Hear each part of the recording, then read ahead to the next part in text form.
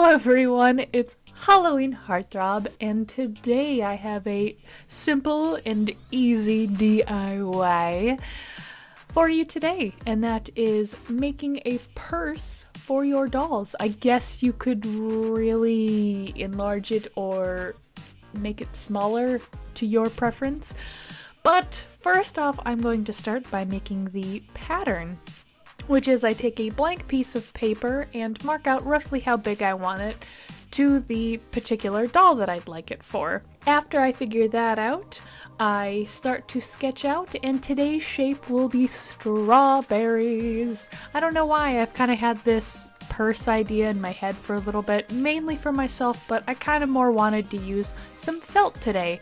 The only things you'll really need today are some ribbon, felt, and embroidery thread and a needle. After you make your strawberry shape, you're going to want to make the sides, or the, I guess, sides of the purse, the body. I just kind of guesstimated how long of a piece I would need, and next you'll need a leaves shape. Now this, I traced the top of the strawberry so the leaves would sit nicely over it, so it would cover the top of the strawberry like they do in the cute little pictures. Now taking some red felt, I fold the felt in half and then place the strawberry pattern over it so I can get 2 pieces. Then I'll do it again for another 2 pieces with a total of 4 strawberry bases. I will also be cutting out the sides of the purse out of this red felt. Now that we have all of our red pieces cut out, it's time to move over to the green leaves. Fold your felt in half again and then place the leaves pattern over it so we can get another 2 green leaf pieces. And you'll only need 2 because the other 2 red pieces are for the inside, which I'll show you later. Now that we have all of our pieces, it's time to assemble them. Taking some thread, I will be going around the leaves, and I will also be doing this for the strawberry. It gives it just a cute little extra look. Using a straight stitch, I go back and forth around the leaves, making sure not to get too close to the edge or the felt will rip. I do this all the way around the green leaves with a corresponding color thread. Now, before we go on to the red thread around the strawberry, it's time to add the little seeds, and I'll tell you why we don't start with around the strawberry in just a second. But I take some yellow embroidery thread and make little V's all over the strawberry to make like little seeds. And I do this to both sides of the strawberry.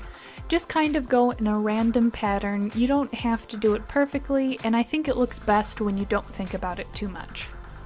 And there you go. All those loose threads, don't worry, we'll cover them up with that other piece of red felt.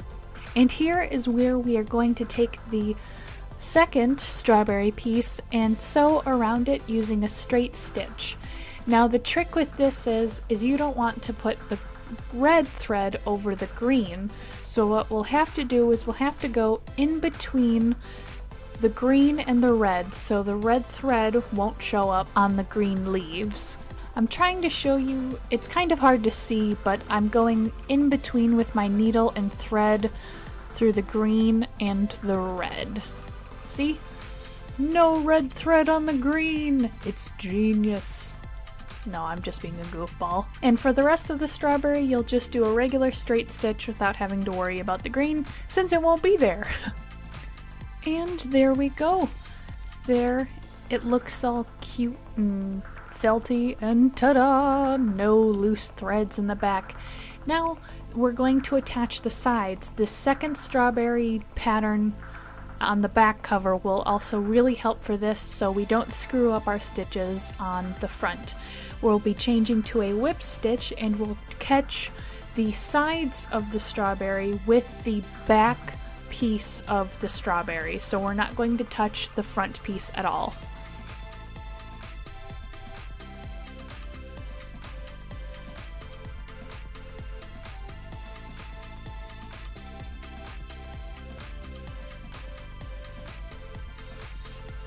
And there we go, the sides of the... Oh, let me just drop it.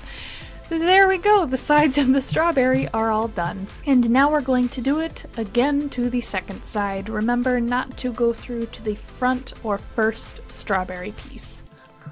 And there we go, you're all done. You can add a snap or a closure if you'd like, but I'd highly suggest doing that to the base of the strawberry before putting on the leaves.